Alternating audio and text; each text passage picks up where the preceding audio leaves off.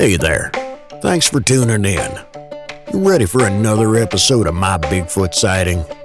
Alright then, let's do this.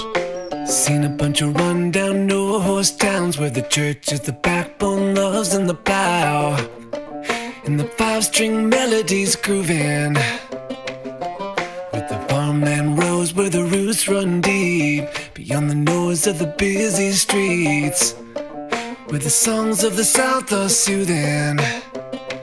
When I hear the front porch picking down, home rhythm ringing out, I don't run from banjo music. Yeah.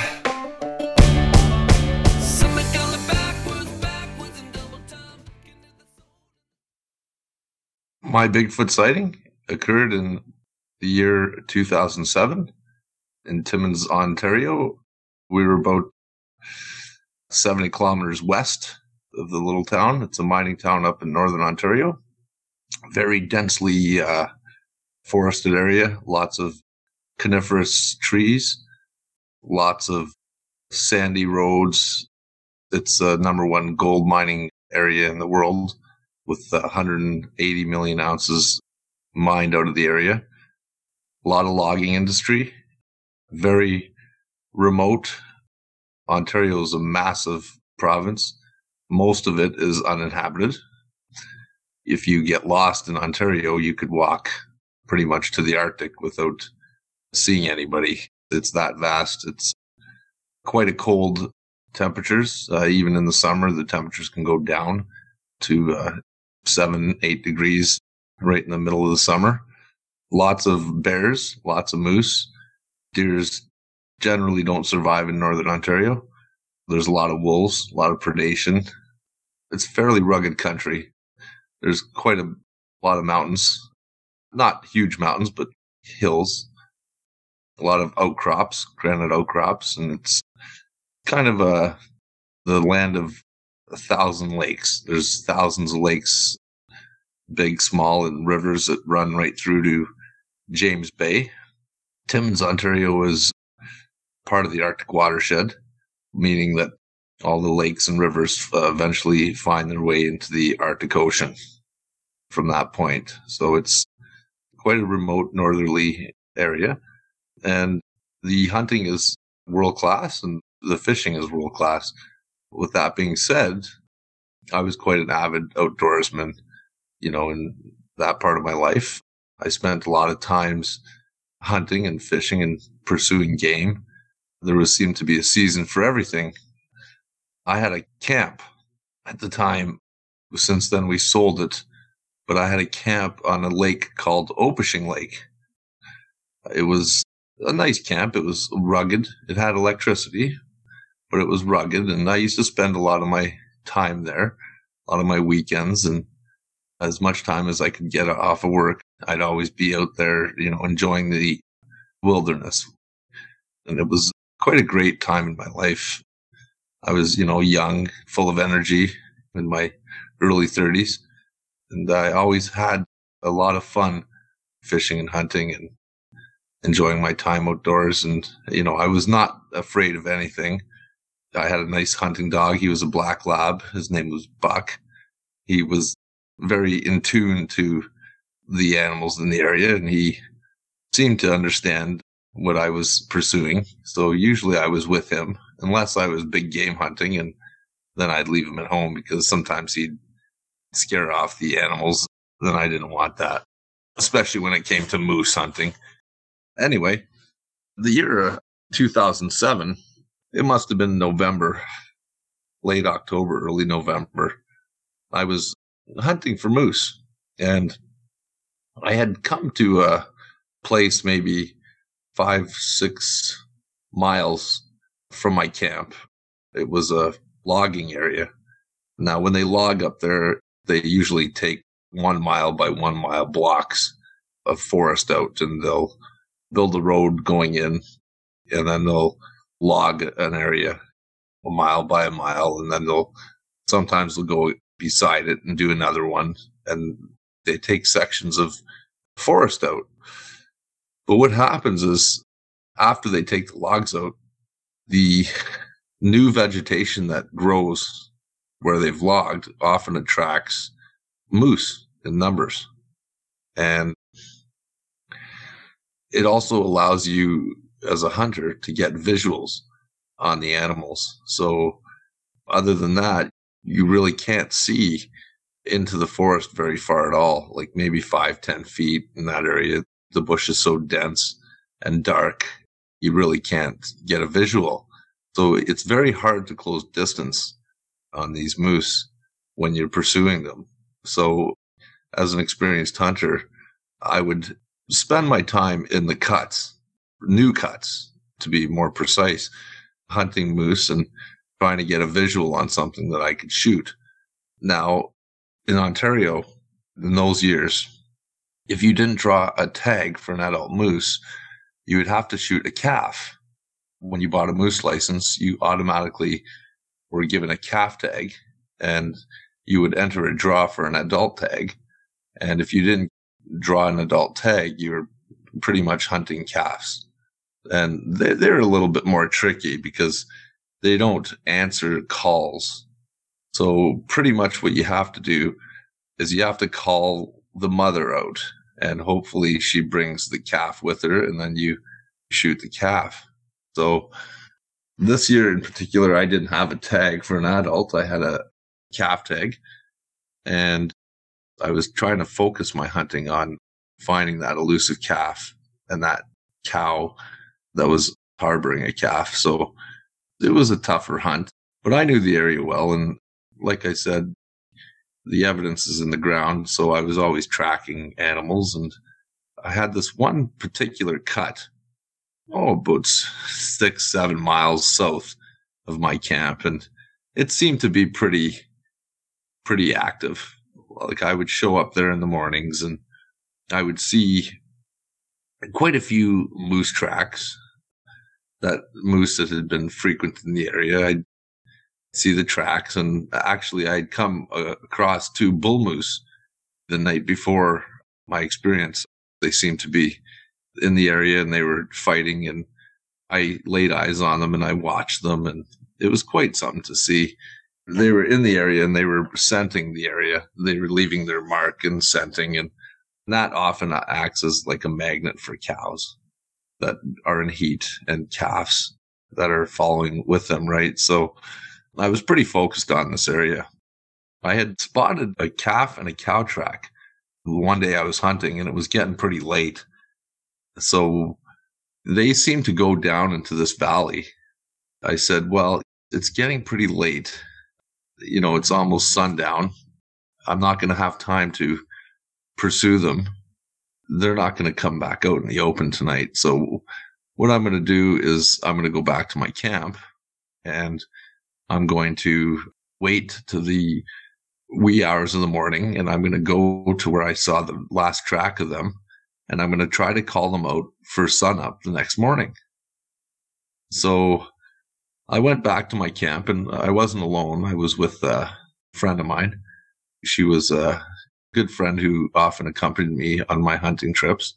She was a northern girl. She enjoyed the outdoors as much as I did, and we were good friends. And, you know, I thought she'd be perfect to be with me on this hunt. So she tagged along for the ride. And so we went back to my camp and we watched the movies, and we took it easy that evening and pretty much got ready for the next morning.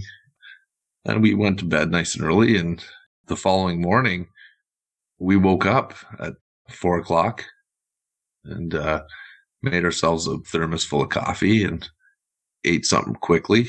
And we headed back out to the cut. And the idea is that I was going to call these moose back out in the dark so that when it just got bright, just as the sun came up, they would be out in the open. Because the habits of these moose is, I find that they don't like to be in the open during the daylight hours. So you'll catch them in the morning, first thing, and just before sundown, they'll come out to these open areas because they're pretty crafty themselves. So we showed up at maybe, 4:30, 5 o'clock. We showed up in the cut, and I remember my truck. the muffler wasn't exactly intact. So it was pretty loud going into this area. And I didn't want to go as far as where I'd seen them go into the valley. So I took the road and went nice and slow as I could and crawled in there with the truck, and I parked the vehicle. And what ended up happening was I shut the vehicle down and I rolled open the windows a little bit and told my friend, I said, Jess, I said, you stay here, stay in the truck here, and I'm going to go out to the end of this dirt road here. I'm going to walk out there. It was probably about 150 yards. I said, I'm going to go to the edge of the forest and I'm going to call that cow and the calf out of the valley and see if they respond. So they're out here at sunup. We'll get our shot. But it was very dark and I couldn't see very much.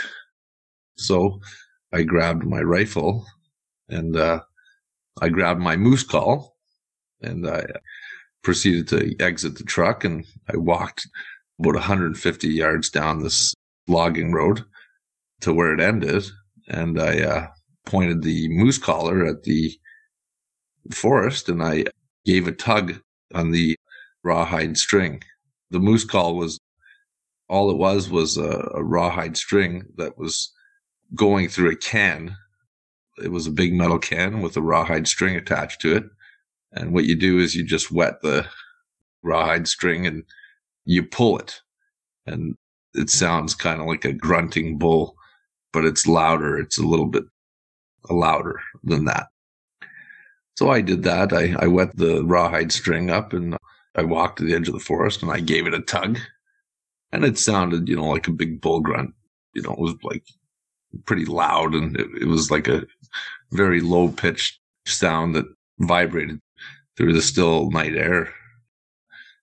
And I waited a minute, and of course I did it again and started listening, and all of a sudden I heard what sounded like a crazy man start yelling out of the middle of the valley that I was calling into. He started screaming like he was very angry.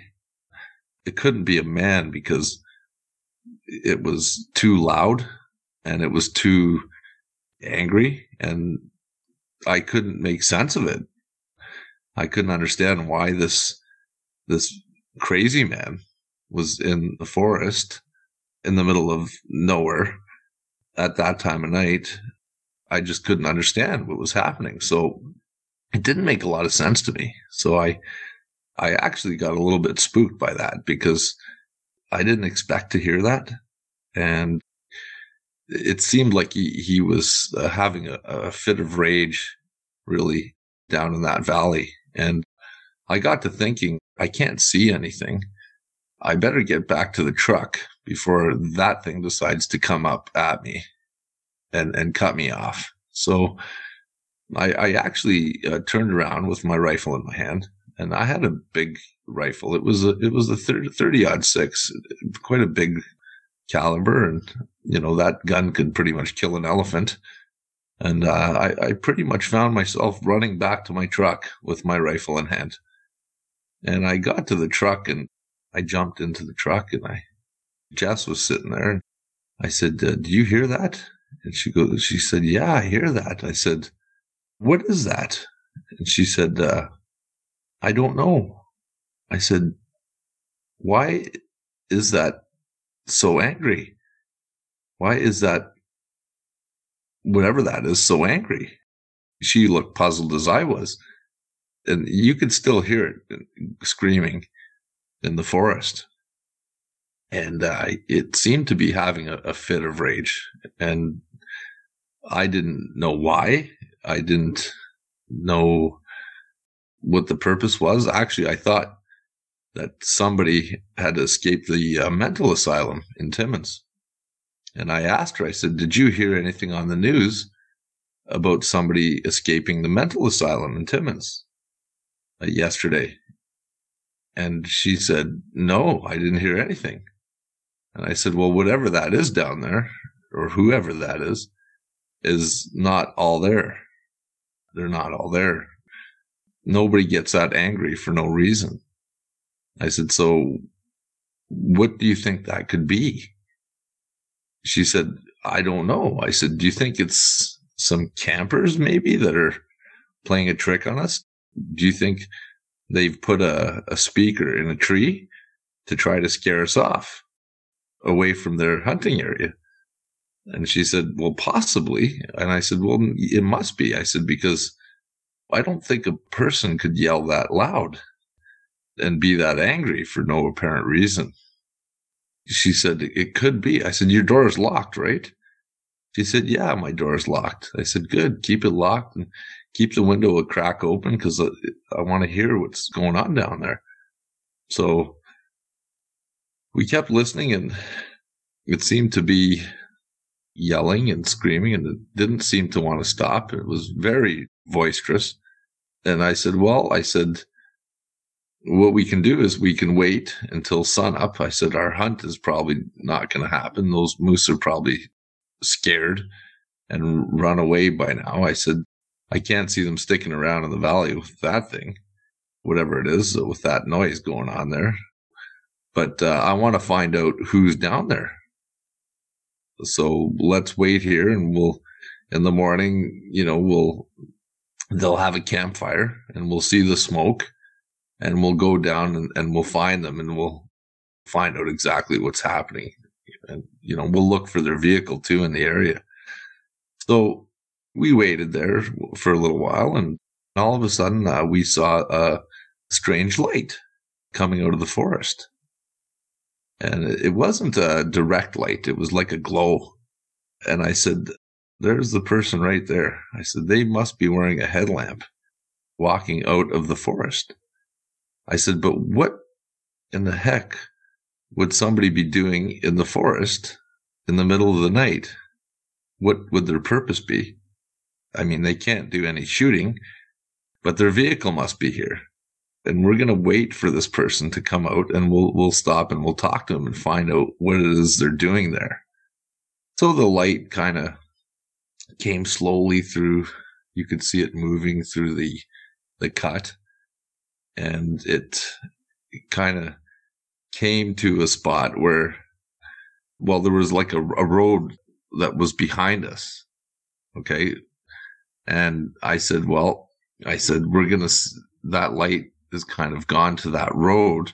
I'm like, we're going to see that person walk behind our truck, and I'll get out and I'll talk to them and find out if they've decided to play a prank on us. Well, that person was never behind us. There was nobody that hit that road. In fact, as soon as it got light, I got out of the truck again and with my rifle, and the road was right behind me. I went up it and I looked, and there was nobody there at all. And I said, wow. I said, that is too strange. I said, what was that? I looked in the ground and there was no tracks. I went down the road till that road hit a dead end and there was no car there. I looked into the valley for a campfire or any sign of somebody camping down there, and there was nobody there. And there was nobody actually in the whole area. I'd say within 6 miles of me, there was nobody there at all. But there was a light that definitely appeared there. And we thought it was a person wearing a headlamp, but there was nobody there. There was nobody in the area. So we were puzzled. And eventually, the screaming stopped during the night. It sounded like there was a fight between a moose and whatever was screaming. It sounded like there was a little bit of a ruckus there, but it was not human, and there was no humans in the area. So we were perplexed, and we didn't necessarily think Bigfoot or Sasquatch at the time because that thought never crossed our mind. We weren't believers in Bigfoot. We didn't explore that realm of possibility, but the yelling was quite unlike anything I've heard before. It was like a madman that was having a fit in the middle of the forest at night. We just chalked it up as somebody was trying to play a prank on us, but we never did see anybody there. There was nobody there, and we were just left confused. So the next day, we left the cut. We didn't really think that those moose were still in the area. Our hunt got cut short. We went back to the camp and we went to sleep and caught up on some sleep, and pretty much that was it for our moose hunt in that area, because we figured those moose had been scared off and we had to start now looking at the new area. So I drove just back to town and I had to work that day. I had some small errands to do in the afternoon, and I did my errands, and then I called my girlfriend up, and she was an indigenous. She's a Native American Indian, and I thought, well, she might have knowledge of what the strange lights could be and what the yelling could have been. She might know something about that, because Native American Indians are pretty in tune with the northern boreal forest, and they spent centuries there, and they seem to have some kind of knowledge that maybe I didn't have. So I called her. She was done work at about 5-6 o'clock, and I called her up and I said, hey, I had a really weird experience last night. There's a crazy man in the bush yelling back on the cuts when I was hunting moose with Jess. And I said, and we saw some mysterious lights, and we thought it was somebody, but it was nobody. Is there anything in your culture that maybe your mother or father knows about these mysterious lights that we had seen? And did you hear anything about on the news, somebody escaping a mental asylum in town? Did you hear anything like that? And she said, no, nobody escaped the mental asylum. And she said, sometimes Native American Indians talk about witch lights that happen in the bush at night. And I said, witch lights? I said, well, what's that? And she pretty much gave me a little bit of an explanation there. And I said, I could take you there tonight if you want to see them. I said, and maybe you'll hear the crazy man yelling there. I said, do you want to go? It's really, really puzzling me. I said, I'd like to take you and show you. Maybe they'll come back. The lights might come back. And maybe the crazy man will still be there in the area. Maybe we'll find out what exactly that was. And she said, yeah, sure. She goes, I'll come with you and I'll check it out. I said, okay. I said, let's go. So she jumped in the truck. We grabbed the rifle and went to the camp. And we spent the night at the camp. And the next morning at 4 a.m, we got in the truck and we drove up to the cuts. And we parked in exactly the same spot. This time I didn't get out, though, of the truck. I just parked the truck in the exact same spot. And I said, wait, you might see the lights. I said, just wait right here. And she said, okay. So we're waiting in the truck, and truck's turned off, and we didn't hear any yelling. But again, I didn't leave the truck and call. But we didn't hear any more yelling. It was pretty silent in the bush. But there from the edge of the tree line came the lights again. And I said, there's the lights that I'm telling you about. I said, do you see that? She said, yeah. I said, what is that? She said, I don't know. She goes, I've never seen anything like that before. I said, okay. I said, well, it's coming towards us. So let's see. Let's just wait here and see what happens. So the light came and slowly meandered through the cut, and it came towards us, and we were sitting there watching it, and the lights came over, and this time the lights got a little bit closer to the truck, and there was a pile of logs sitting about 40 yards to the south of me, and the light appeared to go on top of the pile of logs, and I could see a bunch of caribou running through the lights, but it was like the spirit of caribou, like a whole herd running through the lights. And I said to her, I said, do you see what I see?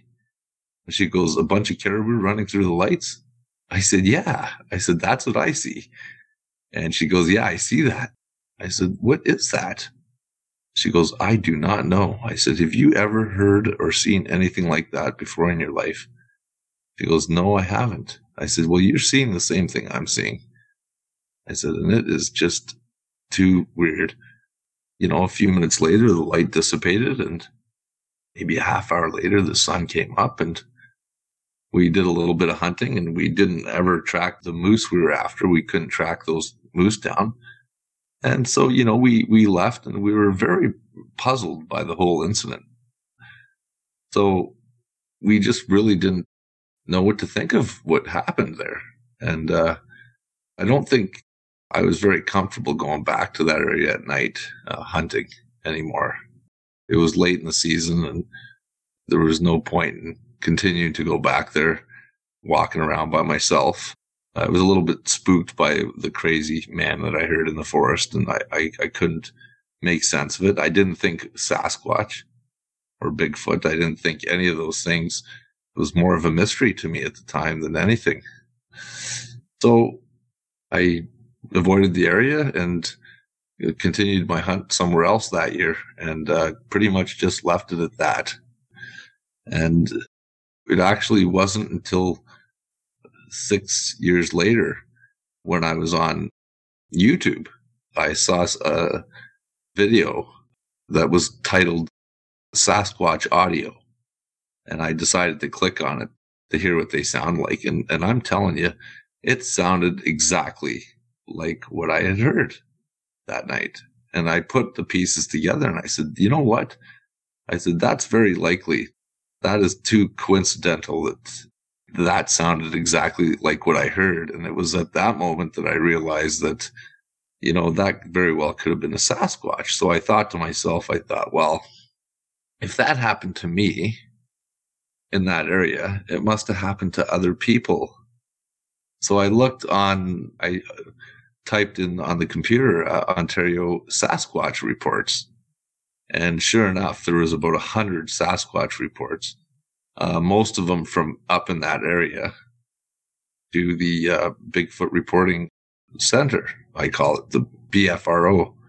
So I said, wow, I guess a lot of people have had encounters in the area, and that must have been what we heard that night. So I kind of pieced that together that way. It happened years after I had heard the screaming that I realized how close I was that night to an encounter.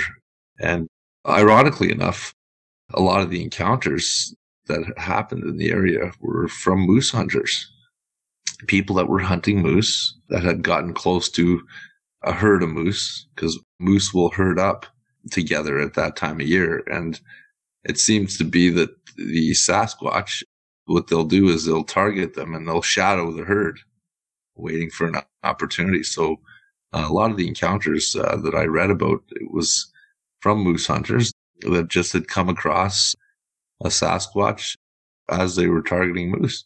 So I thought that was another coincidence. So I said, yeah, it seems to be that these things, they'll target moose, and they'll target animals like that at night. And a lot of the encounters and the audio that people hear are at night. That was another coincidence. They like the nighttime. They're nocturnal, and they like to pursue big animals. So there's a lot of coincidences there. So that's what made me believe with some kind of certainty that I had been relatively close to one, and I had run into one. And what probably happened was I was targeting the same prey that he was targeting, and that's probably why he got so mad, you know, and freaked out when he realized that I was pursuing the game that he was pursuing. That's my explanation for it. But I'll tell you, these things can become angry. And I'm sure if he wanted to, he could have caught up with me in the middle of the night, because I couldn't see anything, even though I had a rifle on me. I'm 100% sure that he could have taken me out had I not acted quickly and ran back to the truck. Now, that was my first kind of close encounter with one. And that's why all these coincidences had me believing that these things exist. And, I was pretty well-seasoned hunter. It was nothing for me to go in the bush at night with a rifle and hunt bear, go into a bear stand at night by myself. But for something to make me run away with a gun in my hand was obviously not a natural thing, because generally I did not run from anything in the wilderness. But in this particular instance, I was running away with my gun in my hand. And that was my first kind of encounter with them. And I didn't realize what it was till years later. My next encounter, it happened about a year later. And this time I caught a glimpse of what I equate to being a Sasquatch. And it was very peculiar. I was sitting with my girlfriend in Timmins, and she said to me, my mother heard from the indigenous people on the reserve that they saw something. They saw something peculiar at the reserve. And I said, oh yeah. I said, well, what did they see? And she said, well, they saw a minotaur. And I said, oh, they saw a minotaur, did they? And she said, yeah. It had like a man's head with antlers, and it had like a moose's body. And it walked up to a vehicle, close enough to a vehicle that they were in, and they all freaked out and they panicked and they drove off back to the village. And I said, is that right? And I kind of laughed it off because I didn't believe it. I said, that doesn't make any sense. I said, I don't know about that. I said, is that even possible? That doesn't make a lot of sense. So I kind of shrugged it off, and I didn't think much about that. I actually made light of it and made jokes about it, and it was kind of something I just really didn't believe at the time. Anyway, we decided to go hunting. Sometimes we'd go to the reserve and we'd go hunting on the reserve. It's probably about maybe 10 kilometers wide and, maybe 15 kilometers long. There's a little village there. I don't really want to name the reserve because I want to respect the privacy of the indigenous people that live there. And they're pretty secretive about this type of thing. So I can't really give up that location because I don't want to draw attention to them. And I don't want people going there and asking questions. It's just, I don't think they want that by the way they treated the whole situation. But I will tell you that we were camping there one weekend, me and her parents, and we were hunting moose and partridge or grouse. We were relaxing and hunting, and I had my hunting dog with me, and we shot a bunch of grouse that weekend, and we were looking for moose tracks, and it's a very sandy area. There's a lot of sand there, and there's a road that'll take you right back into the reserve. It's about 25 kilometers long, the road. It zigs and zags and, goes in different directions. And there's side roads that you can go down and explore. And it's quite a vast area. And it's maybe about 140 kilometers from Timmins, this area. There's a village there. There's probably about 100 indigenous people that live there in the village, but they have access to quite a bit of land outside of the reserve that's considered reserve land. And my girlfriend's mother being indigenous, she had access to that reserve, and we'd be invited to go hunting sometimes there. And we liked it because we had freedom to do what we wanted out there. So we decided to go hunting for a weekend. They invited us up, and I think it was around Thanksgiving weekend, if I'm not mistaken, 2008. And we were hunting away, having a good time and enjoying ourselves. And on Sunday, my father-in-law, he came over to me. His name was Ron. And he came over to me and he said, Jay, he goes, we're heading out. It was about 4:00 in the afternoon. He said, we're heading out now. He said, but 2 miles back, but down the road over there, he goes, when I was on my way back to the campsite, he goes, I noticed a cow moose had crossed the road.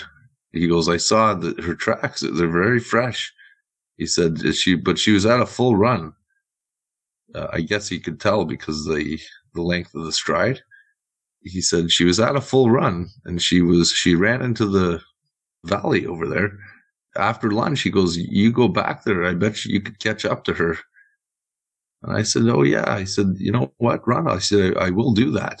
I said, because we have, 6-7 hours before dark. I said, I'll see if I can track her down and get a shot before we get out of here for this weekend. So we ate our lunch really quick, and he took off, and I took off the other way, and I came to the tracks, and I looked, and I said, you know what? I said, this is very odd. I said, very odd for this moose to be running in the high country in the middle of the day like this. I said, broad daylight. I said, that's not normal. I said, something's got to be chasing this thing.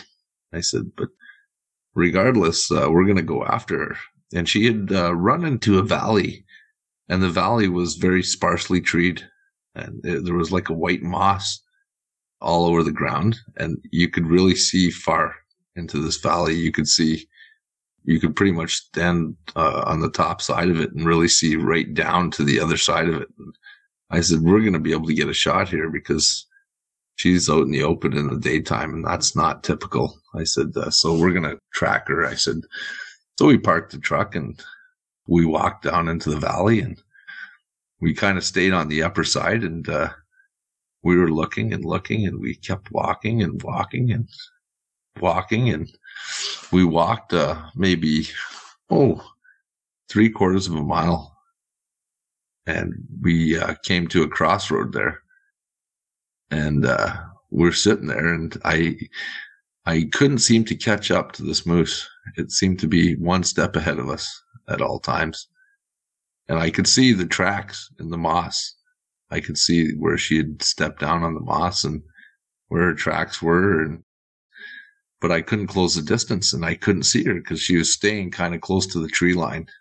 She really didn't go out down in the open area. She stayed close to the tree line, and she was zigzagging in and out, and I was pursuing her, and I could not catch up to her. So we came to a crossroad there, a little side road that we had run into, and it was sand, and I could see, she had crossed it. And I said, I think she's a little bit up there, and I don't think we're going to be able to catch up to her.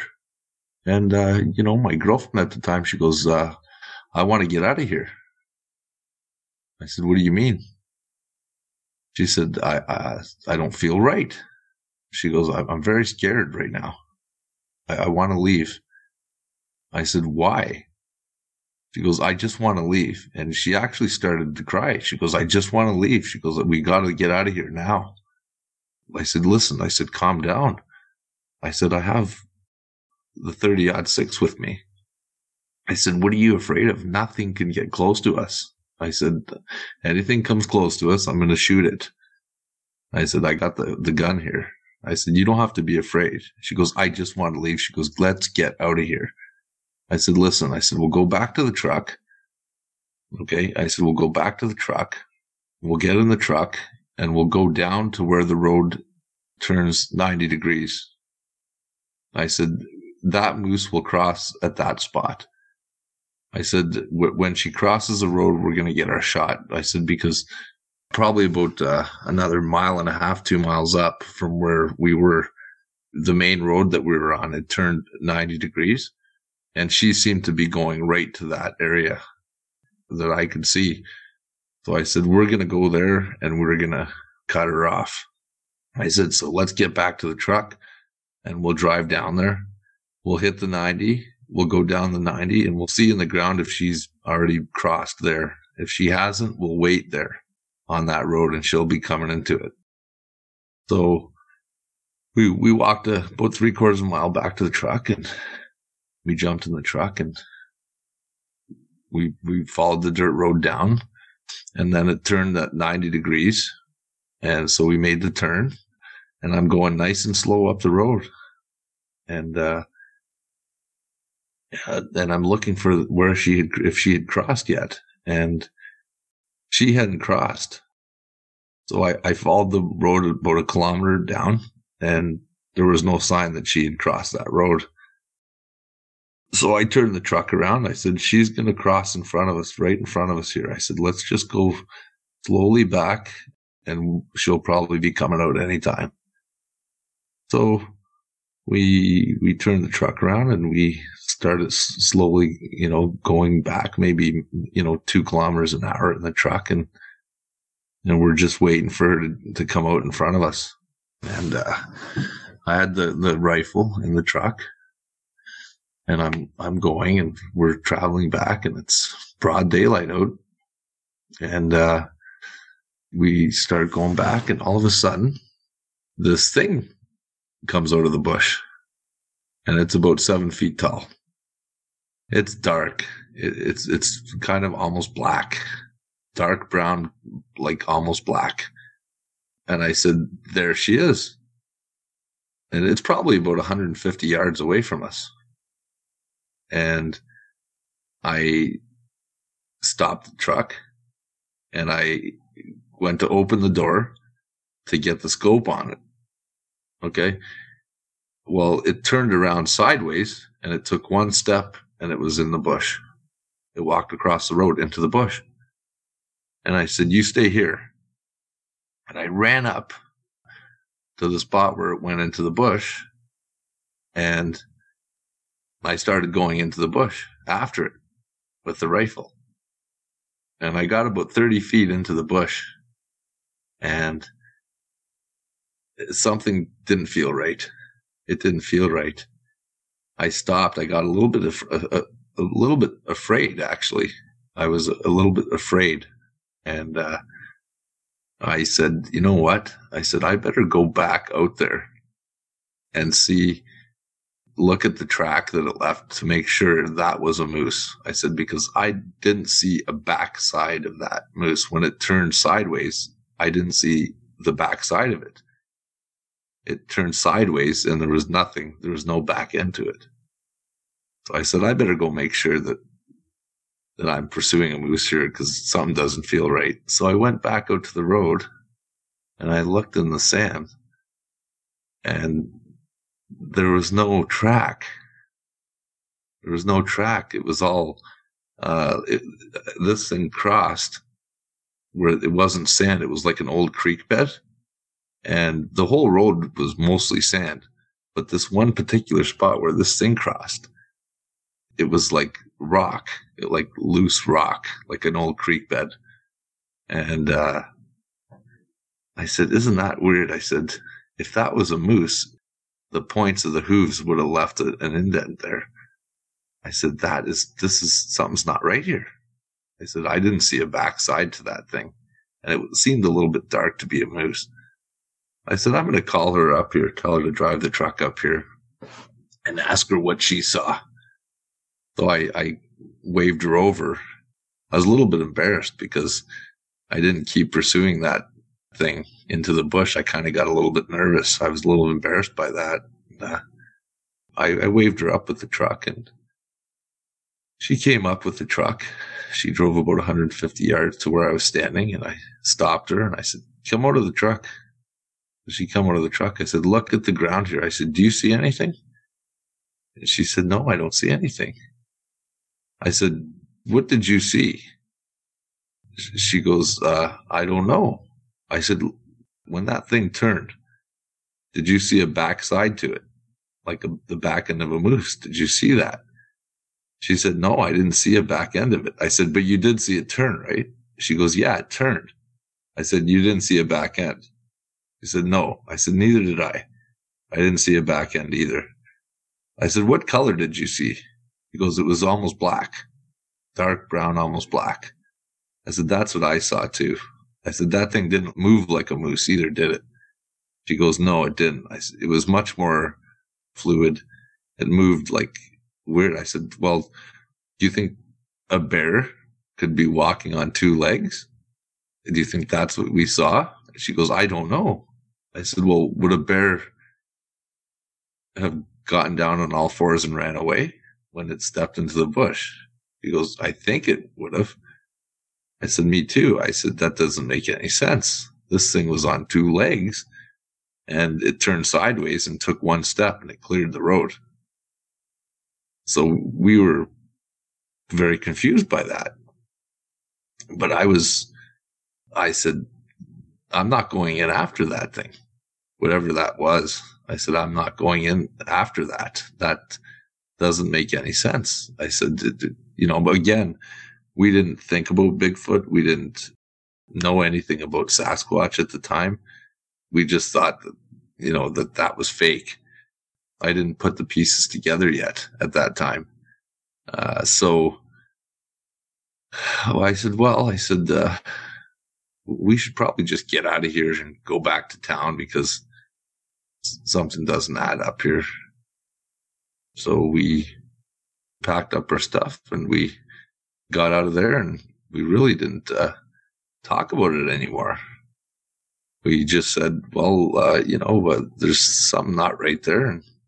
But you see, the way that it seemed to be stalking us at one point when we were on the ground, and the way it came out and turned, and it was just very peculiar the whole afternoon. And after we realized, years later, when I heard the Sasquatch audio, some of the reports, and I found the BFRO, some of the reports were from that very same area where people had seen Sasquatches. So on the way out of the reserve, I looked and I noticed that the indigenous people that live there, they had set up these totem poles on the outside of the village. And it kind of gave me a little bit of a creepy feeling, like, these people, they might know something, and I thought maybe that's to keep that minotaur that they were talking about. Maybe that's to keep that thing out of the village, but I in hindsight, I don't think that they saw a minotaur. I think they made that up. I think that they know the Sasquatch lives there.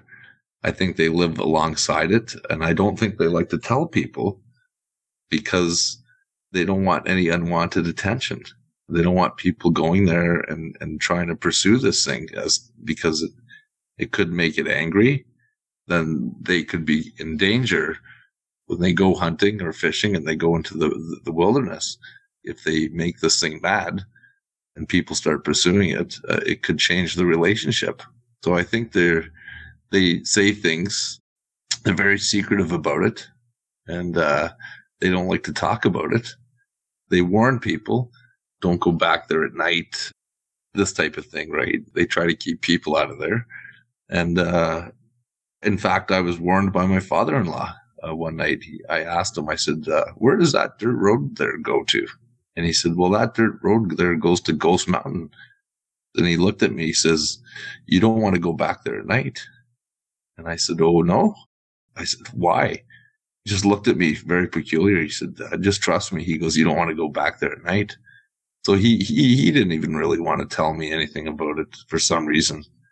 So I'm pretty sure that day what we saw was not a bear, and it was not a moose for sure. And I think that's what made my girlfriend feel very uneasy, and it made me feel very uneasy. And there's an aura about these things. When you get close to them, you get very scared. Well, I'm not very usually scared when I'm carrying a 30-06 in my hand. But in this case, I was scared. And we decided not to pursue the animal or what we saw because we couldn't make sense of it. And we just decided to get out of there. And, like I said, years later, I started connecting the dots.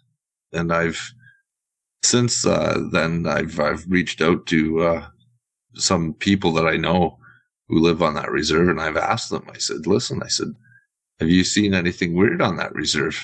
What have you seen back there? We're kind of curious because we had a weird encounter there, and they don't seem to want to talk about it.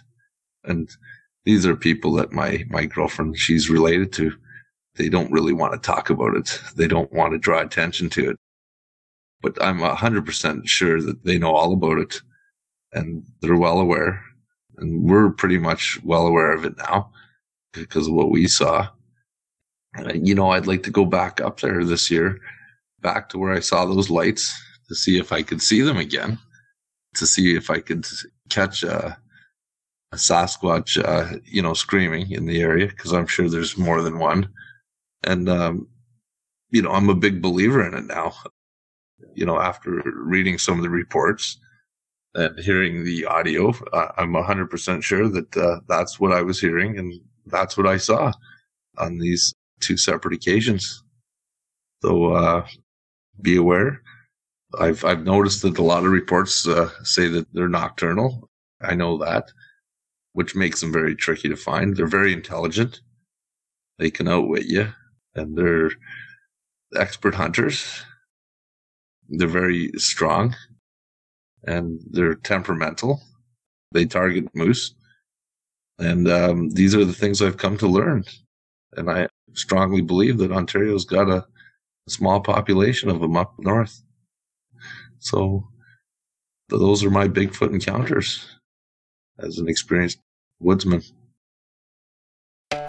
Well, that's it for tonight's show.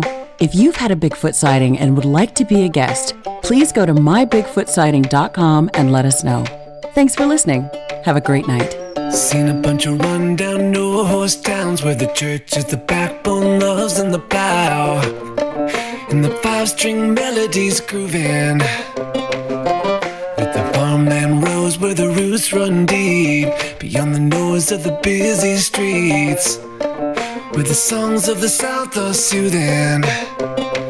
When I hear the front porch picking down, home rhythm ringing out, I don't run from banjo music. Yeah, the sound of a memory brings me back to the bluegrass playing on my dad's 8-track. His pickup man had been through it, getting through the day on Scruggs and Skags, booking hay bales to those Tennessee jams. There's no other way that I'd do it. When I hear the front porch picking down, home rhythm ringing out, I don't run from banjo music. Yeah. Something coming backwards in double time, getting to the soul and the drumming on Kentucky style. Those are the anthems strumming out, country boy living. When I hear the front porch picking down, home rhythm ringing out, I don't run from banjo music.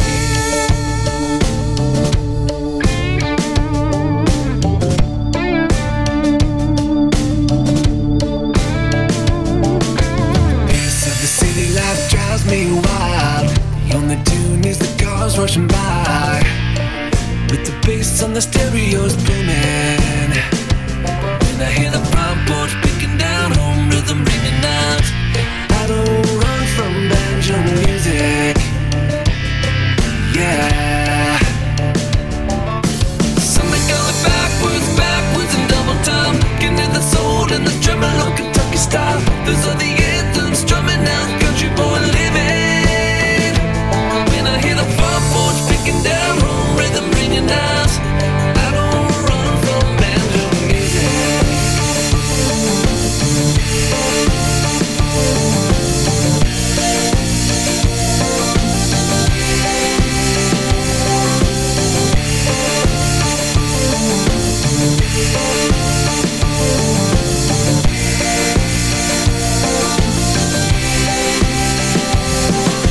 Something going backwards in double time, getting to the soul and the drumming on Kentucky style. Those are the anthems drumming out, country boy living. When I hear the front porch picking down, home rhythm, fried chicken, porch swing, mama's best sweet tea, kind of sound.